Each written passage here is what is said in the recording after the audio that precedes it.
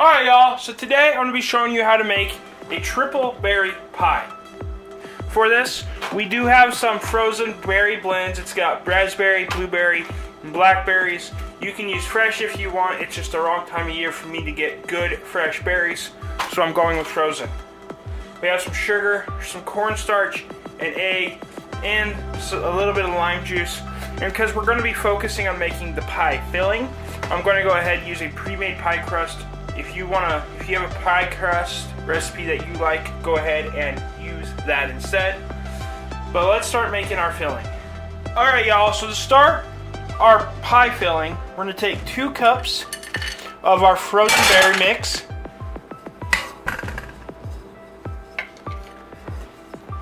And we're going to take 3/4 of a cup of our sugar. And we're just going to start this on a medium to medium-high heat in a saucepan.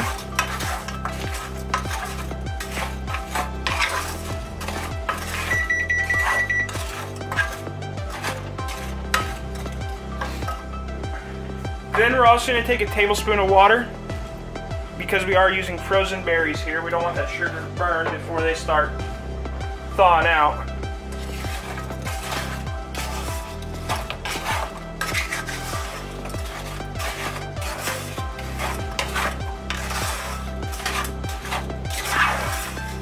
And we're just going to stir this constantly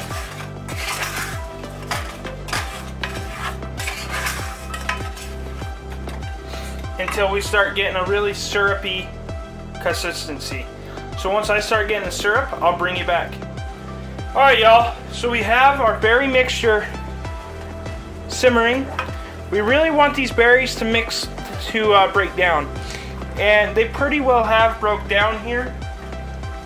So now we have taken 3 tablespoons of cornstarch and dissolved it in 3 tablespoons of cold water. Now you always want to dissolve your cornstarch in cold water so it doesn't clump. But we're going to go ahead and pour our cornstarch right into this. We're going to mix that around. And this cornstarch will allow our filling to start thickening.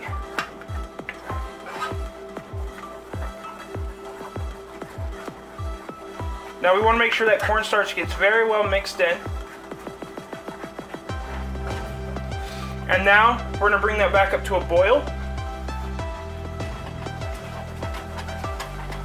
Now it's back up to a boil and it's really starting to thicken up. So we're going to take 3 more cups of our frozen berries and get them all in there.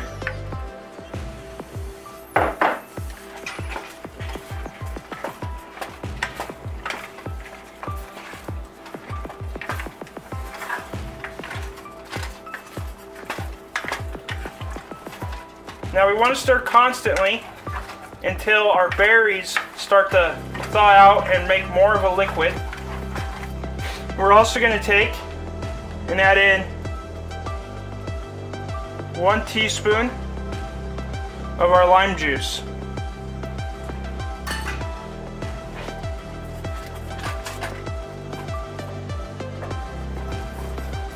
And get that very mixed in.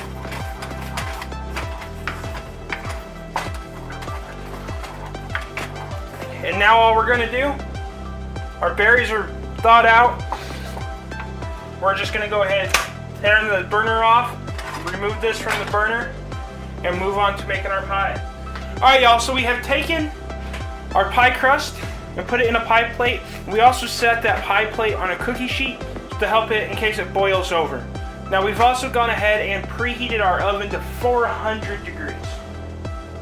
But now all we're going to do is take our pie filling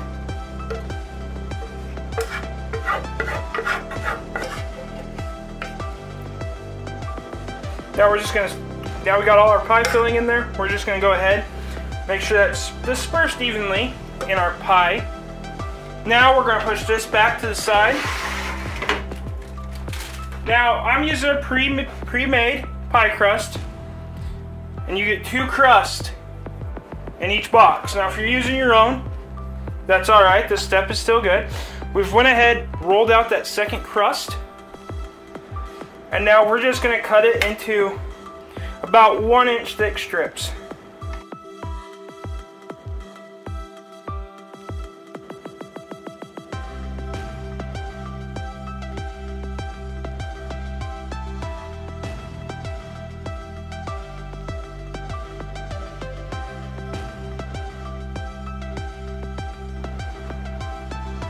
Once we have our strips cut, we're going to bring our pie back into view. And now we're just going to sit our strips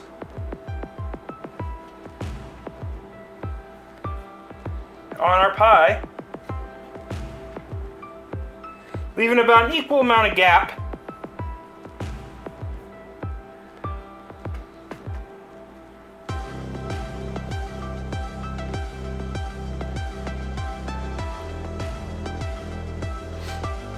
Now you could weave it, I'm just not going to.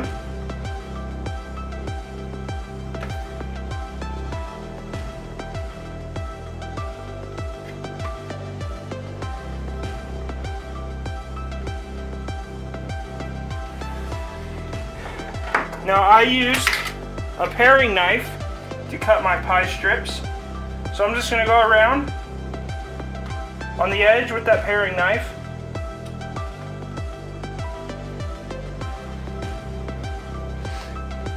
And trim all these strips to be equal with the pie crust itself. Now we're going to take our 1 egg, give it a good whisking.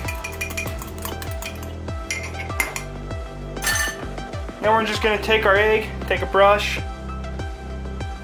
and we're going to paint this crust with our egg.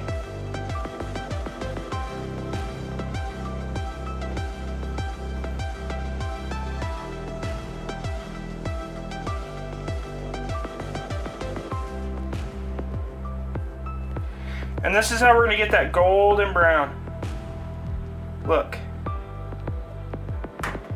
And our last step before this goes in the oven is we're just going to take a little bit of sugar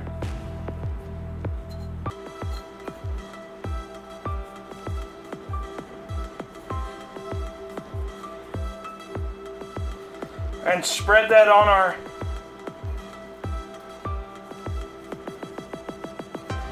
our little braided brands here.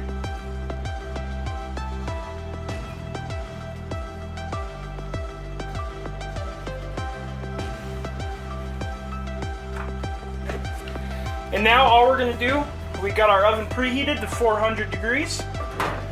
Let's go ahead, throw this in our oven for 20 minutes, and I'll bring you back at that point. Alright y'all, it's been 20 minutes. We've gone ahead and removed it from the oven. We've turned our oven down to 350 degrees. Now all we're going to do is we're going to take a piece of our tin foil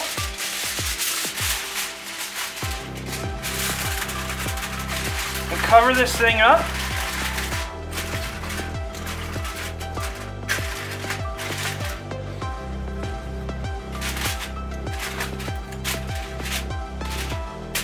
It doesn't have to be tightly covered. We just want to cover it up to a point. That way the top doesn't brown too quickly before the pie is done. So now that we have this covered up, we're going to throw this back in the oven for another 30 minutes at 350 degrees. At that point, we'll bring you back. Alright y'all, it's been in our oven for 30 minutes. Now we're just going to uncover that and go woo-wee. Now all we got to do, our pie is done. We're going to go ahead, let this sit and cool for, 3, 4, 5 hours. We're going to let this cool until it is completely cold, and we're going to cool it at room temperature. And then it's good to serve. But if you like this video, go ahead, hit that like and subscribe button. There's a video over here that YouTube thinks you should be watching. And until next time, keep on cooking on.